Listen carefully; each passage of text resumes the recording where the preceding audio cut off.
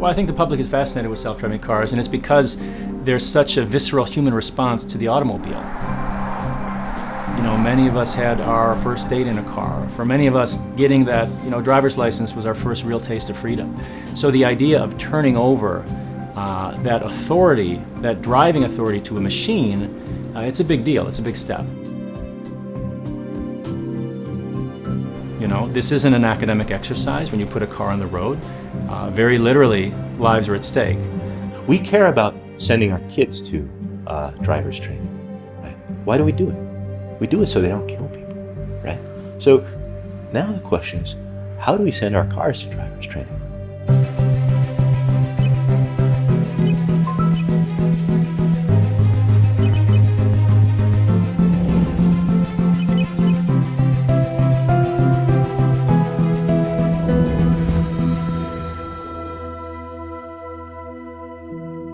So, when you hear the word artificial intelligence, what's the first thing that comes to your mind? Not real.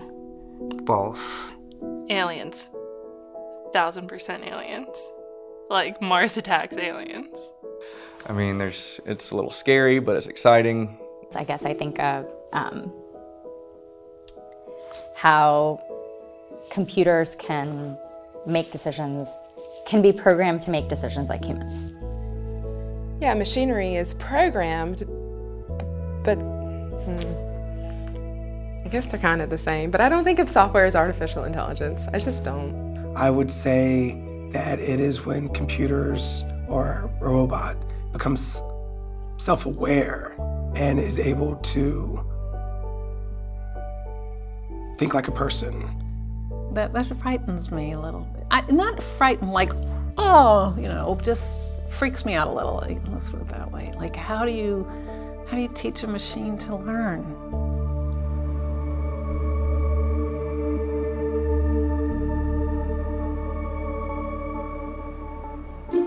So the question is, can we develop an AI-powered engine to perceive the world, to make decisions, and have it reach a level of performance and reliability that we're confident in, and confident enough to put it on the road? The easiest way to think about AI is to think of AI as a box with math and code in it. Now, AI is math and code in a box. The data goes into the box, and decisions come out. And those are decisions about the data. With classical programming, you're starting with input and rules. So that's what you're specifying, and you're getting outputs. And with machine learning, you're starting with examples of inputs and outputs, and what you're getting is rules. That's very powerful because for many problems, these rules are very much non-obvious. They're not something that you could get a human programmer to specify. So an example of that would be, I want to apply names to photographs. Photographs go in, right? JPEG files go in, and names come out. That's Chris's face, right? That's Chris's mom's face, right? Or maybe transactions, financial transactions go in, and the decisions are, that looks like fraud, that's not fraud, right? Or emails go in, looks like spam, or doesn't look like spam. So the decisions that are important and that affect the way we live our lives, because if my inbox is full of spam, I waste time and I'm annoyed.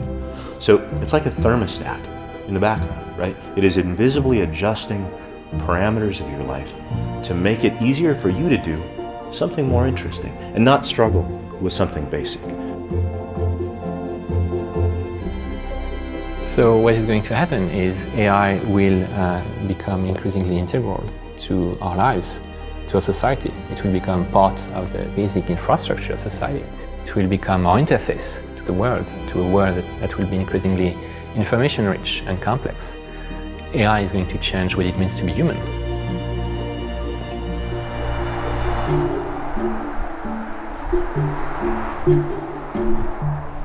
The application of AI to self-driving cars is the living edge of AI.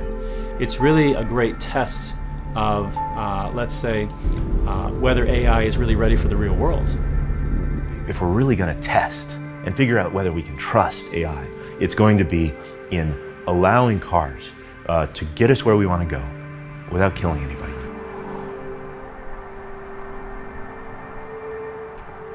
If you had to guess, how does a self-driving car work? How How does a self-driving car work?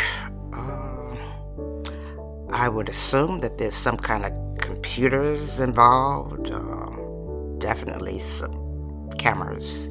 It's more computerized on the dashboard, and that there's probably I don't even know how many cameras would be equipped. I know there's sensors.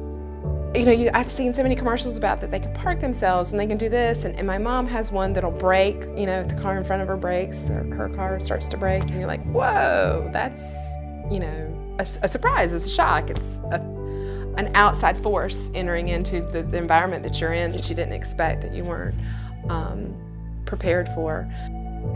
To be perfectly honest, I don't have a lot of ideas as to how all of that gets put into a functional system. Driving has a lot to do with personality, so it's kind of like telling the artificial intelligence to get a personality. So whoever is running the software behind that, I guess, is teaching it how to drive.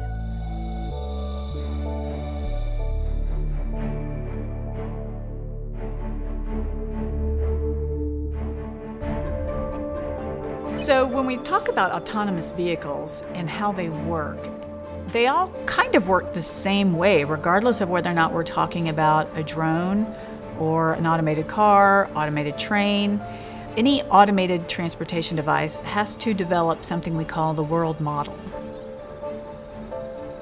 So that if you understand what the world around you is, then you then make decisions based on your world model. Because it can convert raw sensory data into an interpretation that allows you to act. It can be there as an important part of that interface between the car and the world, right? Where it recognizes a stop sign, or a pedestrian, or the lane in a street. So the thinking part, the decision-making part of any driverless car really comes down to what kind of algorithms were embedded in it. So an algorithm is a series of instructions for going from some inputs to some outputs. So when I talk about mapping inputs to outputs, I'm talking about the relationship of one thing to another, the relationship of a face to a name. So self-driving cars are really just a form of robots on wheels. They use sensors to look at the world and detect what's relevant. It uses algorithms to decide where it's going to drive and how to obey the rules of the road. It's building a lot of artificial intelligence, perception, mapping, localization technology that's all drawn from the robotics community. And so that's where the big leaps in technology are going to have to come in the next few years, are the development of the perception systems.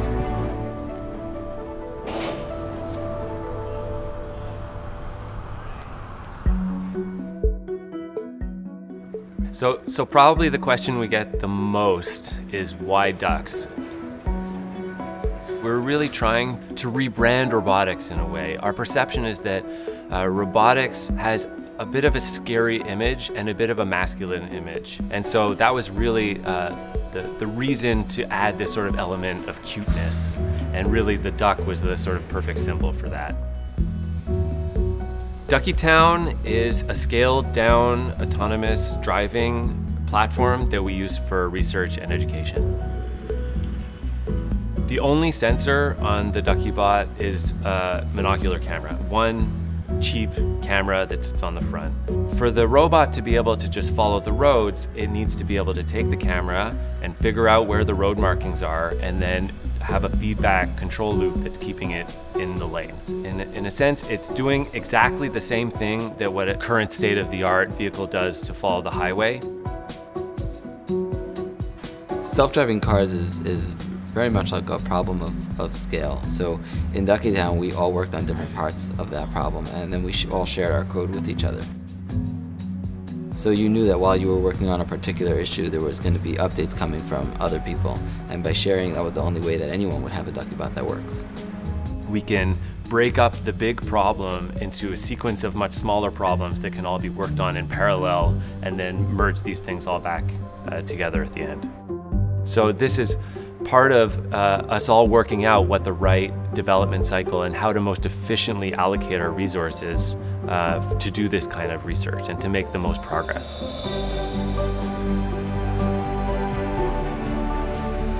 The big challenge of doing autonomous vehicle research is actually logistic. Getting a car, putting sensors on it, and then driving it around and developing algorithms without running anybody over or putting people in harm's way is a real problem. And so while this makes it seem a little bit unrealistic as compared to a real-life system, it's powerful in the sense that you can demonstrate algorithms by being very confident that you've captured all of the possible input that you're likely to see in Duckietown, and then see how your algorithms actually work.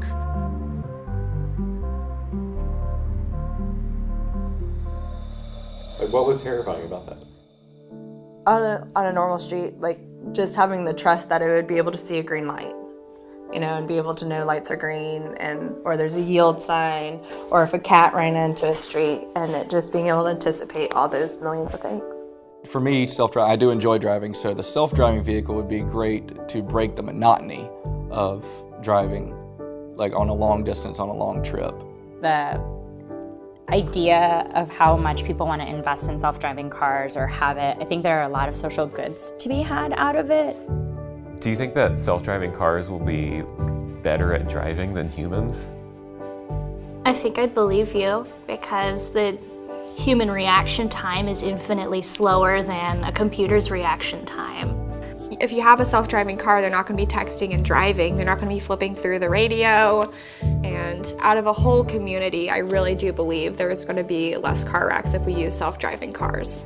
You know, we think reactive, and in that moment, you know, do you remember to steer into your fishtail, or do you remember to steer out of it? You know, well, the computer would know what to do, and the computer would think for you. And in that instance, it could help save your life.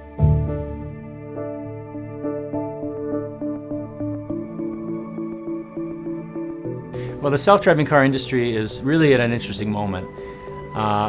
We're kind of sewing the parachute on the way down, if you will.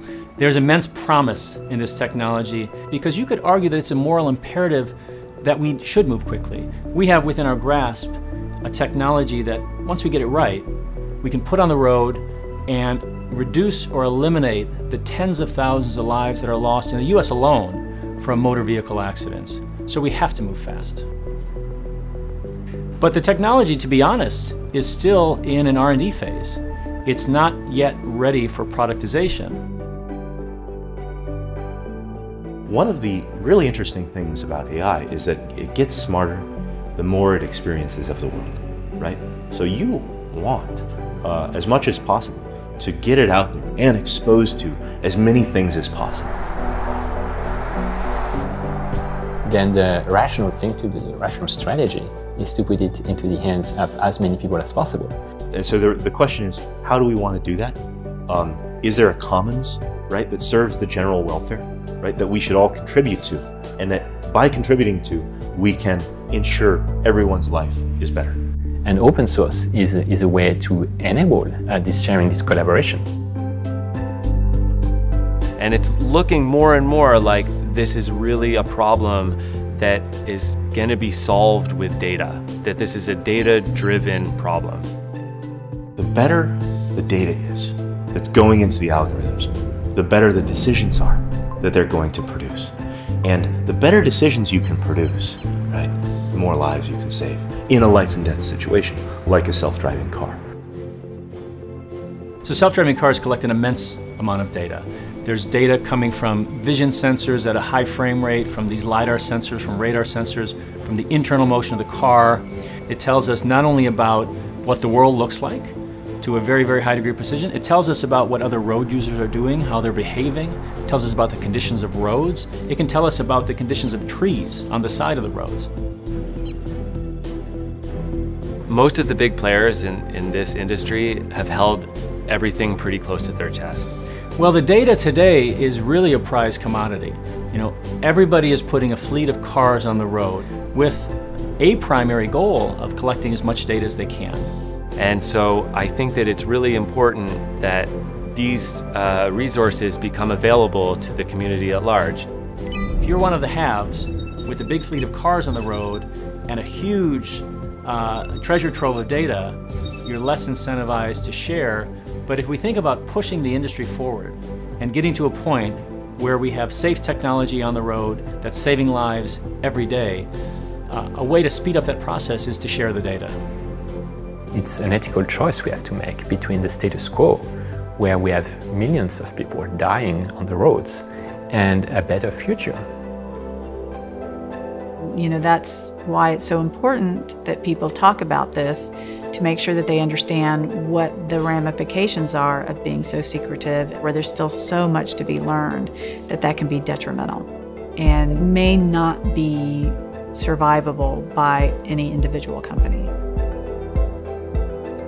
Autonomous vehicles is an incredibly ambitious project.